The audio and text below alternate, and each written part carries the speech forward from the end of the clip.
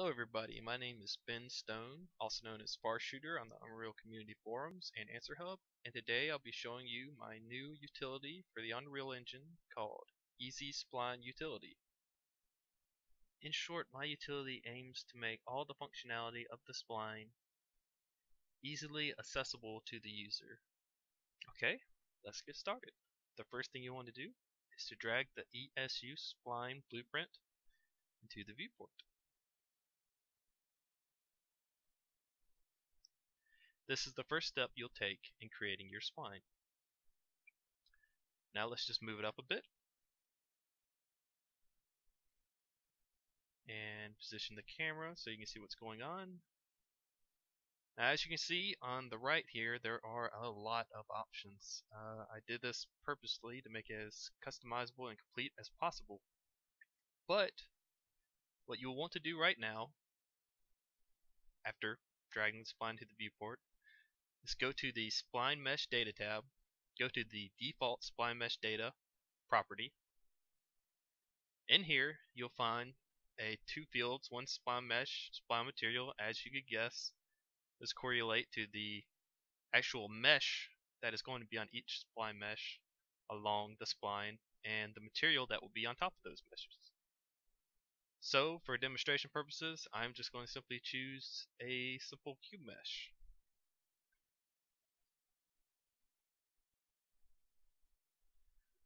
So after doing that, you'll see that it's not populated right now. This is because it's still using the old data that was in the spline mesh data array.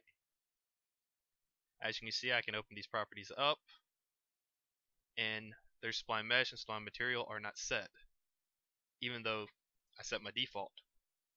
This is quite simple to fix, and it's one of the steps you do when first starting. All you have to do to update those is hit this little trash can right next to the simple spline mesh data array. What this will do is remove those empty elements, then repopulate the array with what you set as your default spline mesh data. And as you can see, we got now a visible spline. Pretty cool. So I just close that off.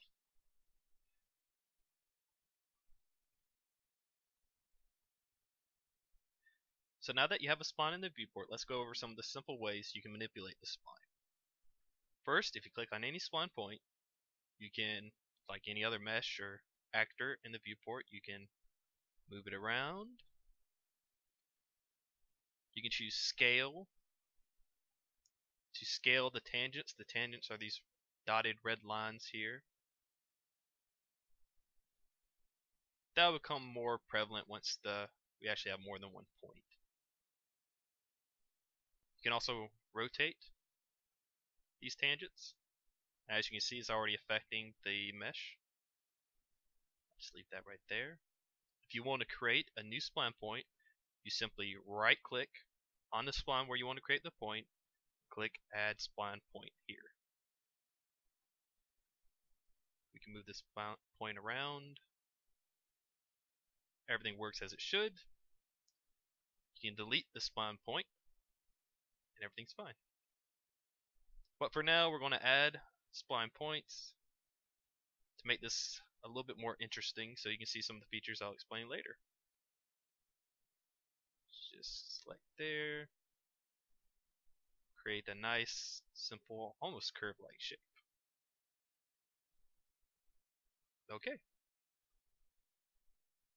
So first up, let's look at our spline settings. And our first property in our spline settings is called Use Simple Spline Technique. Our ESU spline blueprint has two ways of drawing the spline meshes on top of the spline.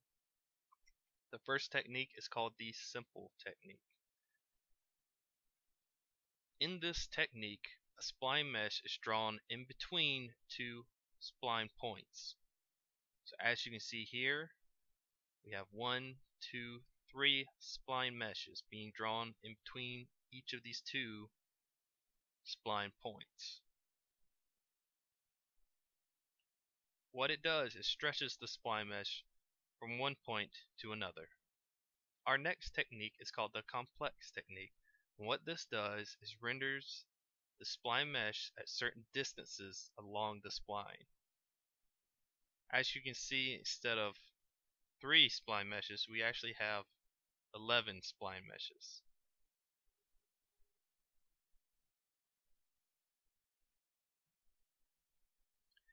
We'll go into the differences between complex and simple a little bit later in the video. Our next property is called the spline up direction property. We'll go over this a little bit later in the video once we've hit the debug properties section. After spline up direction property, we have the spline mesh collision property. In here you can select the collision preferences for the spline meshes being rendered along the spline.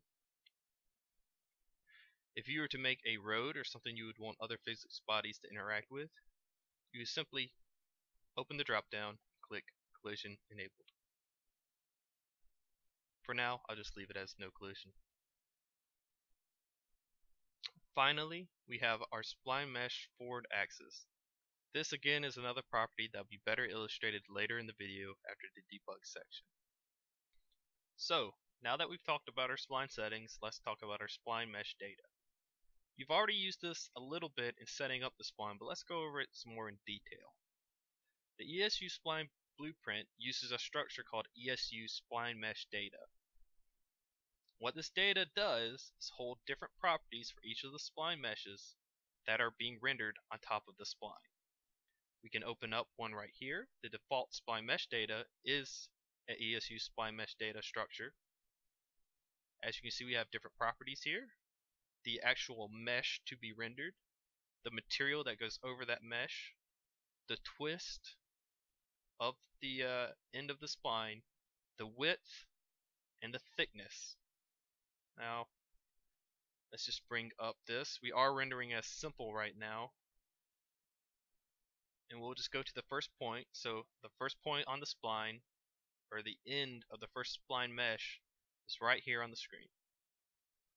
So if we do twist, you'll see the spline mesh gradually twist in either direction.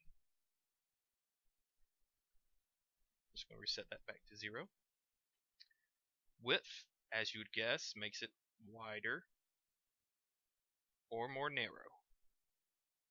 Thickness makes it taller or shorter. And you can, let's just choose a point in the middle of the spline so you see how it affects it. Choose spline point 2, which is it's a 0 based system, so it's 0, 1, 2. So looking at this point here, as you can see, I can twist it as well, change its width, thickness, etc. We'll just bring those back to their default values.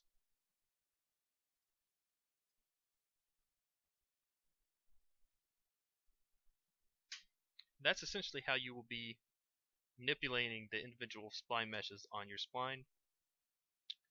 We will go later into detail about the debug information panel and how you can use this to make that process of choosing the spline points or the ends of the spline meshes easier.